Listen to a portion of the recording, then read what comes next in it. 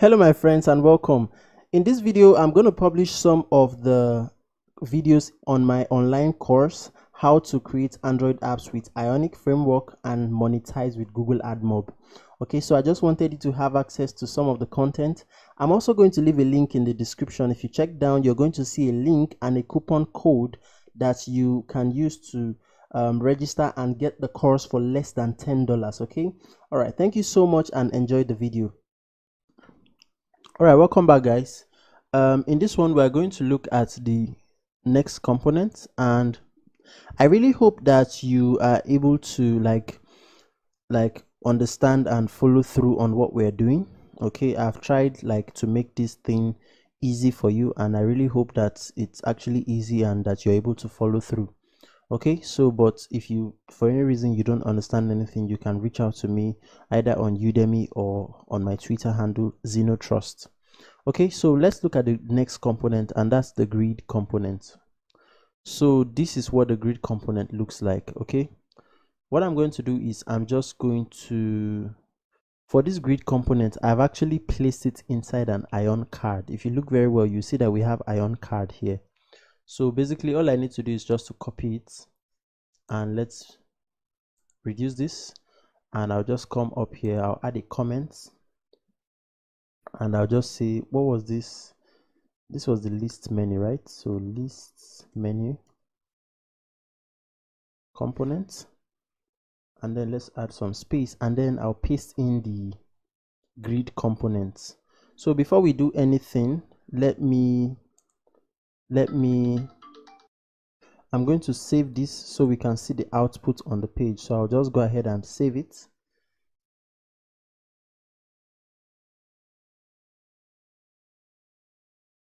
All right, so look at what the grid looks like. So it's just a way for you to have like a row and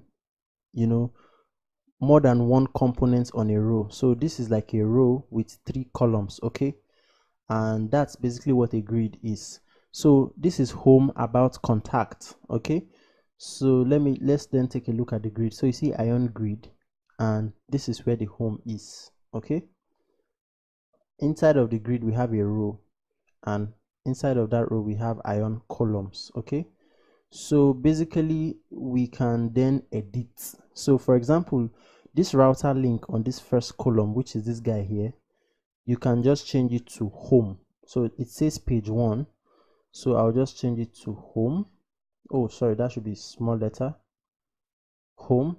And for the second one, it says about. Just come to page 2 here, right? See about here, and then this is the router link, and then I'll say about. Oh sorry, I should actually do for contact, because okay, yes, I have an about page. So about, and the last one says contact, so I'll just say contact. And guess what happens when I save? So let's save and take a look.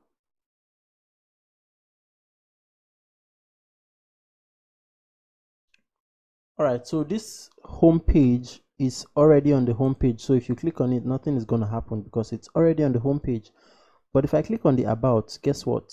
It takes us to the about page. Let's come back. If I click on the contact, guess what? It takes us to the contact page. So this is another way for you to have like a menu, a grid like menu. So this is the list menu and this is the grid menu. Okay, so what if we had like 6 menu items? Okay, basically we can just duplicate what we have here so that we have another row at the bottom. So if you look at this, this is the Ion grid, and inside of it we have Ion row, right? So so you see this is the beginning of the Ion row opening tag, and this is the Ion row closing tag. So what you can do is you can simply just copy the Ion row, copy it, and you can just go to another line just after the closing tag of the first row, but inside of the grid, and then paste it one more time and save. Now let's see what happens. So you see basically we now have 6 items here in 2 rows, so 3 per row. then you can go ahead and edit the second one and let it say whatever you want. Okay, so this is home, about, contact. This can be maybe something like blog or whatever, I don't know, any menu you want for your app. And then you can go ahead and change the icon. So let's just do one, let me be the last one. I'll just do the last one. So this is contact, the last contact. I'll change this to learn more, and I'm going to change the icon. So this is the icon name, chat box, and I'm going to change it to thumbs up, because that's what I actually remember, thumbs hyphen up. Okay, but of course, you can actually go to the Ionic icon library and check whatever it is you want to use. So let me just save this and let's see that it will change here. Okay, so you see we have thumbs up and it says learn more. So that's how you can edit. So if I wanted to maybe make it go to a particular page, all you need to do is just change the router link here to the name of that page. It's that simple, really. But then let's do one more thing. So what if we wanted to add a line between these rows here? So let me just go to our components and I'll go to back to top and I'll look for my line. So this is the line. I'll click on it, and yeah, so you see, so I can just copy this line and let's minimize this one more time, and then between the rows I'll just add the line. So this is the end of the first row and this is the beginning of the second row. So I'll just come here, and between the two rows, funny enough, you can add a comment. Okay, so I can just say something like horizontal line. So remember, the comment is not going to be displayed on the page, so I can add a comment and then paste in whatever it is I want to, and I can even add another comment at the end of the line. So I would add a comment. I'll say control and /. That's how you add comments.